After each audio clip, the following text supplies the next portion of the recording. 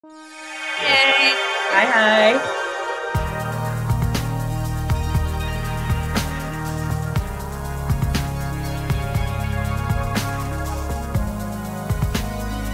Absolutely. Star Trek has always been a really important platform for storytelling. I was introduced to Star Trek by my mom at the age of 8, and it sparked a lot of really interesting conversation about whether or not we're the only ones in this universe, about acceptance, about people from all sorts of different backgrounds working together in unity. I've had the honor of meeting a few people in the sciences, and particularly at NASA, who credit their love of Trek with landing them in the place where they are now. And by the way, if you listen closely, you'll hear my daughter agreeing with me in the background as she plays in her Jolly Jumper. Maybe she'll be positively influenced by the show.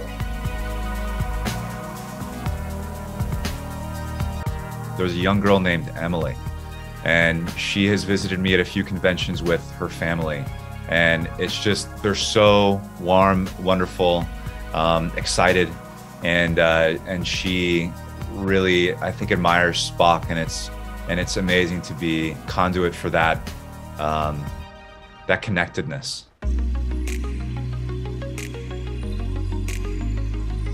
That felt like, oh my God, where am I? What am I doing? How did I get here? Wow. Ditto. Very much the energy of like, oh my gosh, this thing that like my entire family grew up watching and have been obsessed with, and this thing that is constantly referenced in all different forms of entertainment. I'm a part of it, and I have a place in it, and I look really good, and it's really exciting. Yes. My first thought was, how do you fly a starship? And I have to figure it out really quick. So I got right down to business. Everybody was like having this great like moment, and I was just like, guys, like we have to get to work. It was, wow, this is really happening. You felt the size of it, you know? That was a beautiful feeling. I learned that the Vulcan salute is a Jewish blessing. Leonard Nimoy brought into the Star Trek world. And I don't think that was something that was chosen lightly. I think that, you know, it would have been at a time when anti-Semitism was pretty rife in America. And I think it's really beautiful that he like brought that into the center of television, you know, into the center of like pop culture. And I remember hearing that he was like, you know, now it's everywhere now, and people don't know that they're actually blessing each other. And I think that's so beautiful.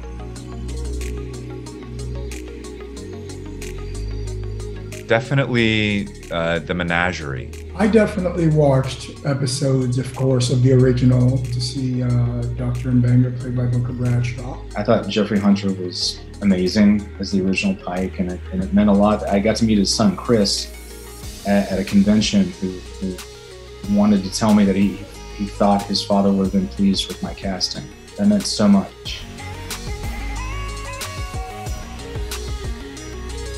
I requested the Starfleet dress, and I love it. But my request with the wardrobe department was, I don't want to just wear the Starfleet dress on the Enterprise. I want to flip the narrative and put that Starfleet dress into action so that it's a badass Starfleet dress, and it's not just like flight attendant on the Enterprise.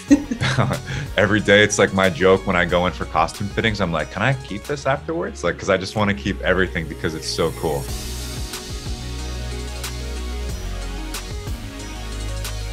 I feel like, other than everything that we see La'an do, I feel like maybe one of her secret things is like Latin dancing or something like that. Oh. Just Totally. I feel like on Shore Leave, Uhura and La'an, we go dancing and we don't come back until the wee hours of the morning. We're out.